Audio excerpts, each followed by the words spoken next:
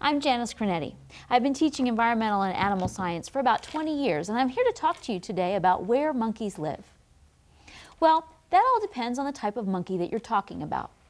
As I said, monkeys belong to a group called primates. That includes people, chimpanzees, orangutans, gorillas, and also New World and Old World monkeys. Now that distinction is important between the New World and the Old World because that tells us where the monkeys are found.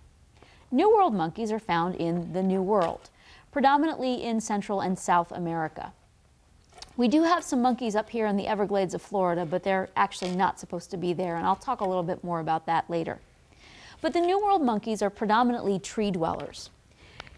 You'll notice that they have long arms and legs for swinging through the trees.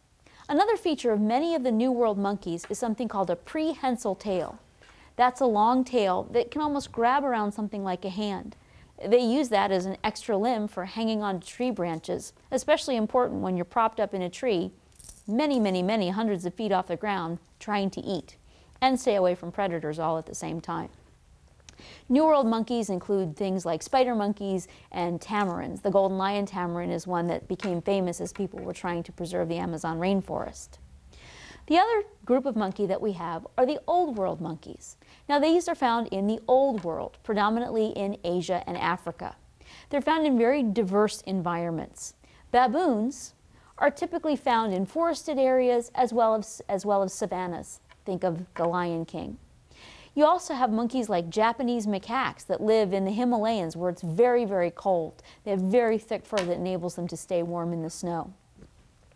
Now, your Old World monkeys tend to live more on the ground than they do in the trees. And so you'll see them walking on all fours rather than swinging through the branches. And you'll notice that they don't have the prehensile tails like some of the New World monkeys have. The other thing about baboons is that their diet tends to be pretty diverse. If he was to open his mouth, you'd see gigantic canine teeth. They actually feed on small mammals as well as fruit. A lot of primates are what we would call opportunistic omnivores. They eat anything that they can get their hands on. Monkeys are very diverse, highly intelligent, and many of them have become endangered around the world as their habitats are slowly being lost.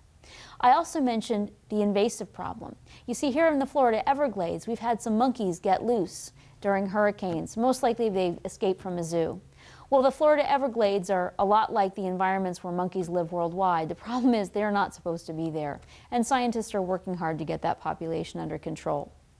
I'm Janice Creneti, and this is Where Do Monkeys Live?